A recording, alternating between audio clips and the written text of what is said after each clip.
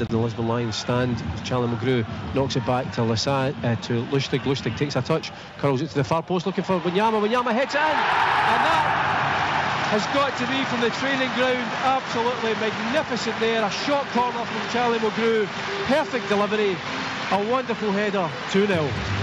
You have to say Dundee United were caught cold there. It was a very smart move out from Lustig and a great ball right to that back post. And who's there? Victor Wanyama, a comfortable header. Well, Victor Wanyama has given Celtic a 2-goal lead. Well, Victor Wanyama with the header there. It was precise.